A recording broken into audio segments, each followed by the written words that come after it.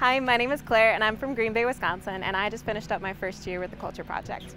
A glory story from my year would be when I was at a high school and I was giving my sexual integrity talk, and I got to the emotional chastity part of my talk.